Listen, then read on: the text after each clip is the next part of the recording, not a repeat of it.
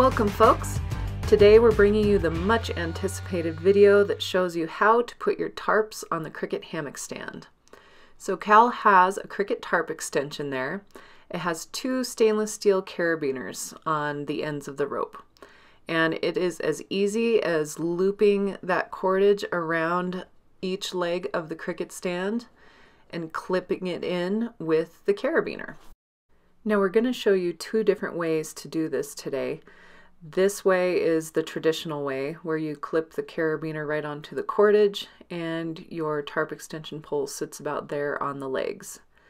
The next way that Cal is about to show you is if you want to bring your tarp as high as possible on the Cricket stand. So it takes maybe a little more finagling, but he's going to bring those clips all the way around and end up clipping them to each other. Doing this kind of chokes up that cordage and brings the tarp extension pole even higher on the legs. And we'll do it the same way on both sides, of course, so that our tarp is even all the way across the top. So clipping those carabiners together, and now the tarp extension poles are installed on both sides. Now what Cal is explaining here is the placement for your four corner guy lines. We want you to resist the urge to bring them straight out in front or in back of the Cricket stand, but rather it's important to guy out those corners more to the side of the Cricket Hammock Stand. And what that does is it keeps that tarp extension pole from flopping around. It's going to be much more stable if you guy out the lines to the side rather than the front or back. So we're going to go ahead and install all four of those corner stakes into the ground first before we set up our tarp.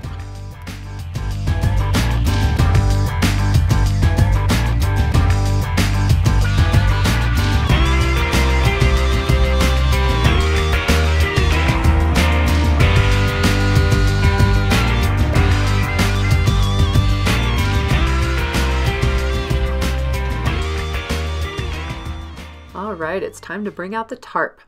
This is a beautiful 12-foot tarp from Walhalla Hammocks and Outdoors. You can see it comes with a snake skin, which makes setup much easier on these extremely windy Wyoming days that we are facing this time of year. So you simply slide the loop of the tarp over the end of the tarp extension pole first. Then you bring those two guy lines on that side and loop those over on top of the tarp loop. And of course we're going to do the same thing on the other side. Tarp loops on first, then the loops of the guy lines come up next. Now when Cal gets the second side looped on, he notices that the first tarp extension pole is hanging back at a completely different angle than the second one. So he's going to go loosen up those guy lines a little bit, split the difference in the slack, and now he can have both tarp extension poles sticking out at about the same angle.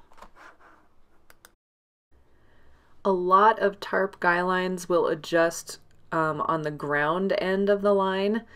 Cal is a tinkerer and a fiddler, and so he made his own guy lines with prusik knots that he can adjust right there close to the tarp extension. Now we've removed the snake skin, which we are again so glad we had, because you can see how windy it was this day. And it's time to guy out the rest of the tarp.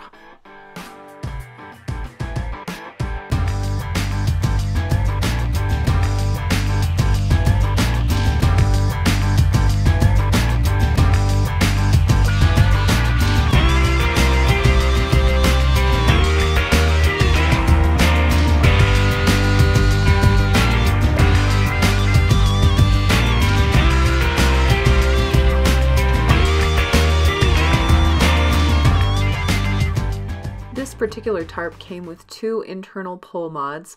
We like them, but they are not necessary for tarping the Cricket stand. So Cal is installing them underneath the tarp and over the Cricket stand. They have little pockets that they slide into, and then these poles have two anti-spreader cords that help keep it stable.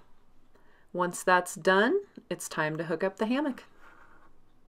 Honestly, on a less windy day, we would have hooked the hammock up first. It's a little bit easier, but we didn't want it to turn into a parachute in the wind. Now that that's hooked up, we're going to sit slowly as per usual. Make sure everything's holding, bounce around a little bit, check the stability.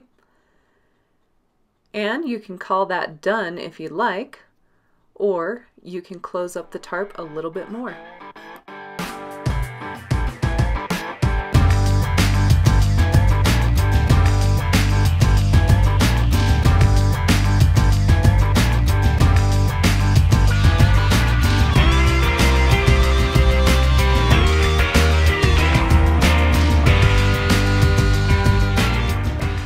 The final step is to go check all your guy lines, tighten them up and secure them if needed, and then you get to go inside and enjoy your nice cozy hangout during a long cold winter. Thanks for watching, everyone. Make sure to let us know what other tutorials you'd like to see with our hammock stands. You can leave a comment or DM us through our social media channels, or of course email us through our website, YOBOgear.com. Thanks, and see you next time.